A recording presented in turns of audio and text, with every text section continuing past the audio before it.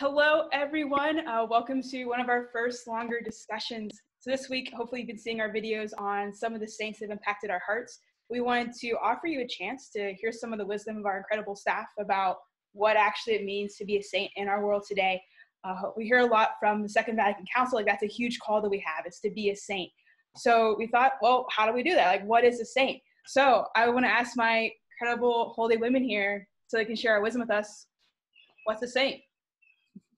Obviously, we know what the definition of a canonized saint is. And so I think just for us in our faith, it gives us these superheroes that we can look to when we're children, when we're teenagers, when we're adults, people that we can look to, and we can find somebody that matches our state in life, somebody that is who we want to be, or who we hope to be more like. And so that's the way I think about it. Is, you know, you look at kids and how they have these people that they look up to, like superheroes and that kind of thing. So they're kind of like our Catholic superheroes.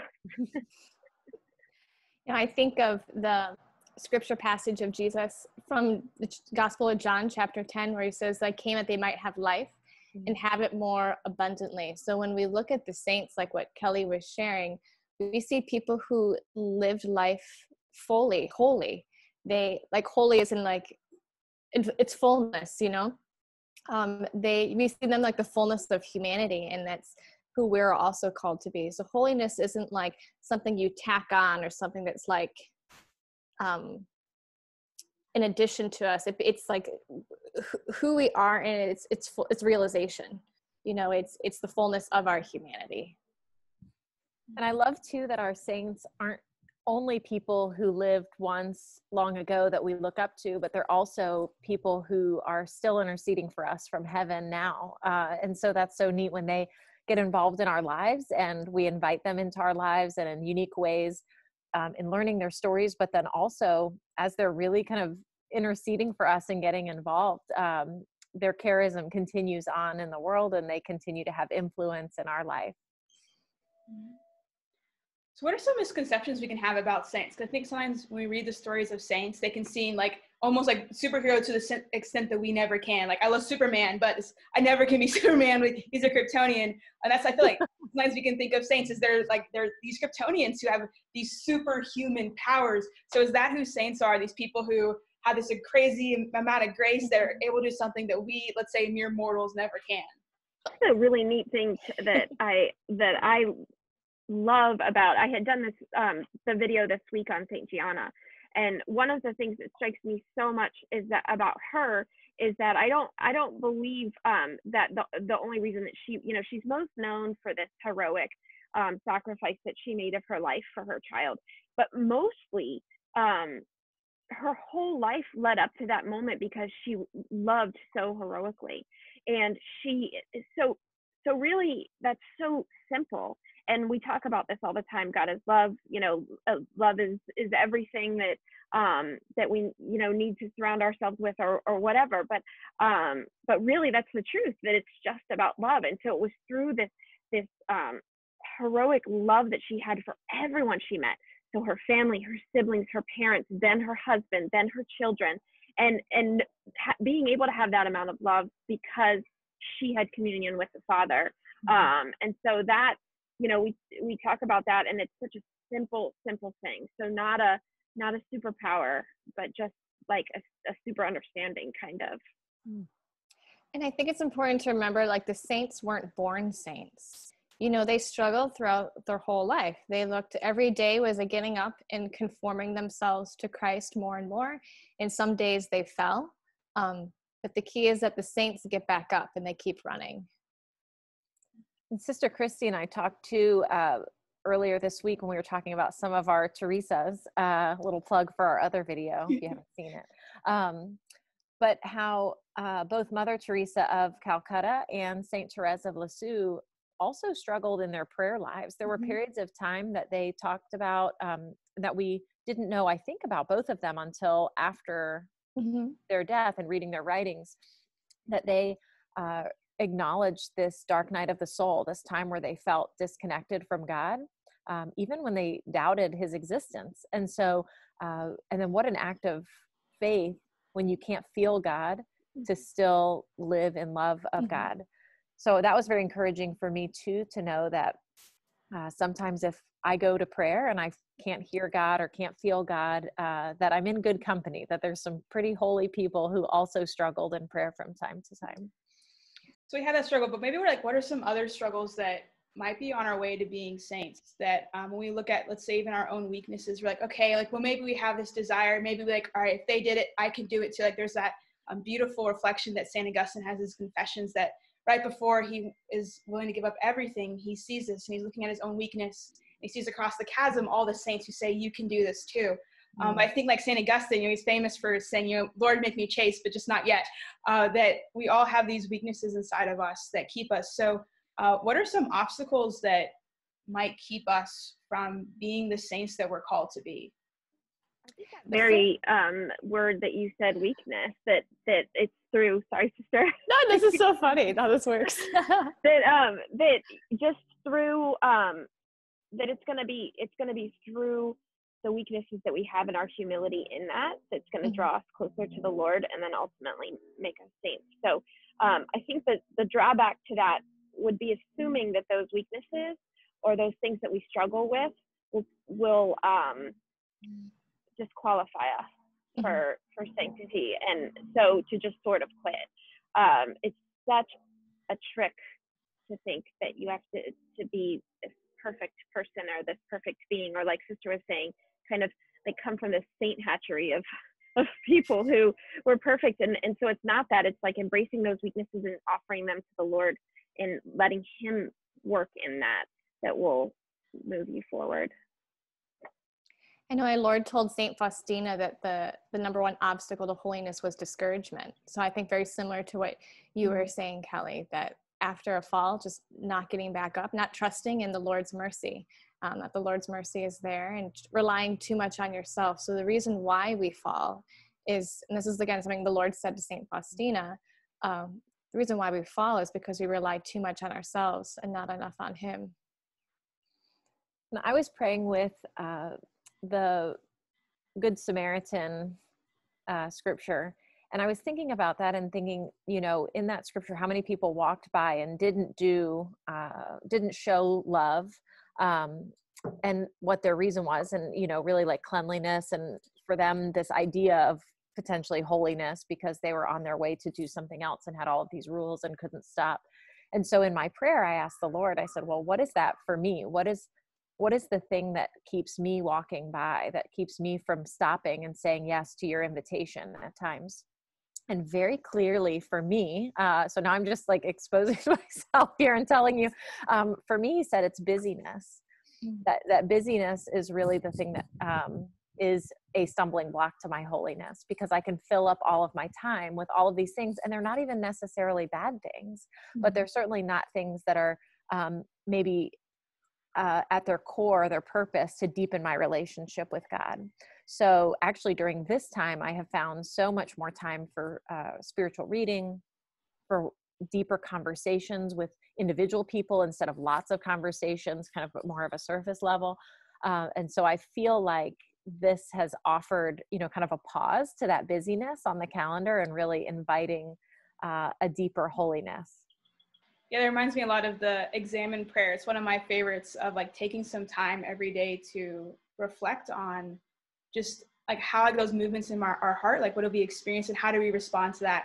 So I know, like, at least for me, sometimes just because life can be so busy and so much can be happening, the day can just pass me by. And if I don't take time to realize just the way my heart is moving, sometimes like you just kind of like in this rut, you get this way of acting, you just naturally like, this is how I'm going to react in this situation.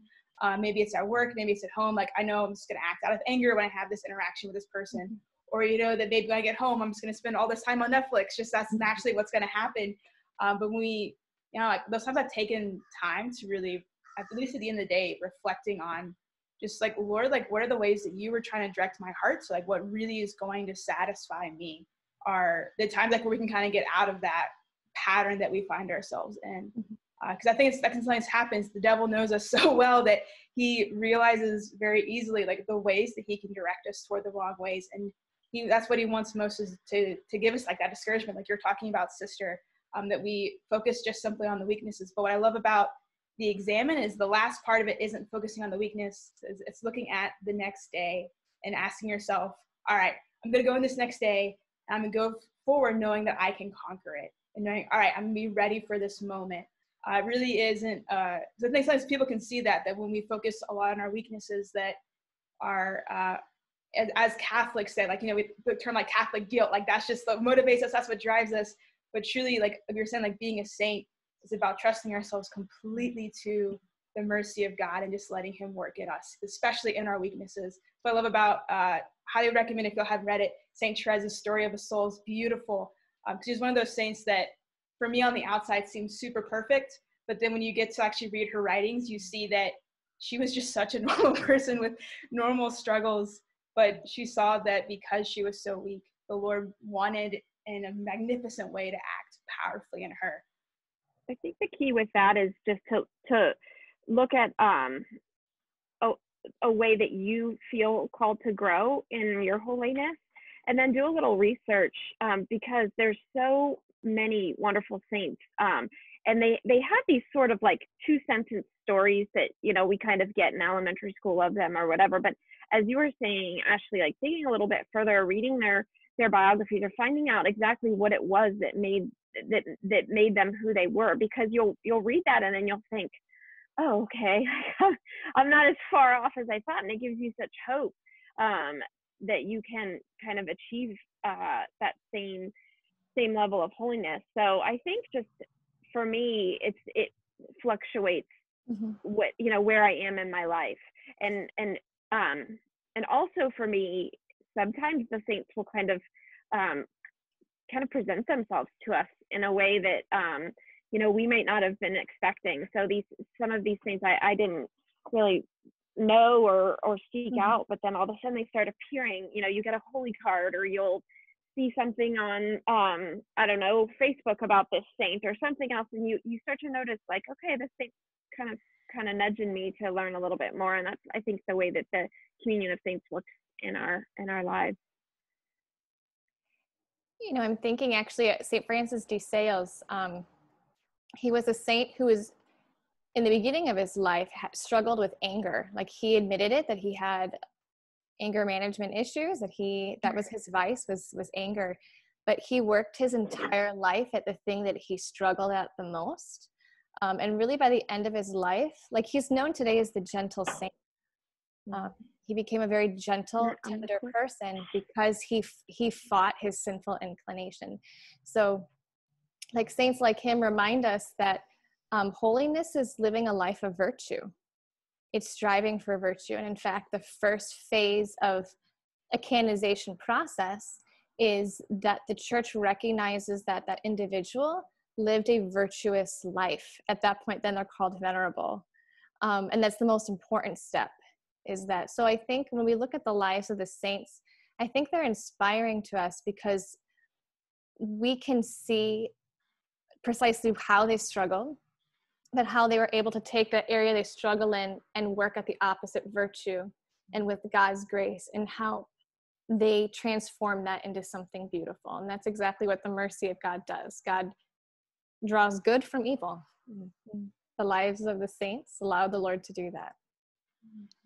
And when you're saying about drawing something beautiful, I can't help but think of Saint John Paul II, and how during a time when the world was very much telling us that our humanity and our sexuality and all of this was a particular way, that he really, through his papacy, but in his own call to holiness, was drawing out all of the beauty of who we were created to be, and the way that we were created to love. And so instead of allowing this distortion to continue unchecked, he very courageously spoke so beautifully and let the Lord use him as a vessel to show us very much how our humanity can be beautiful, and the way that we're called to love each other can be beautiful.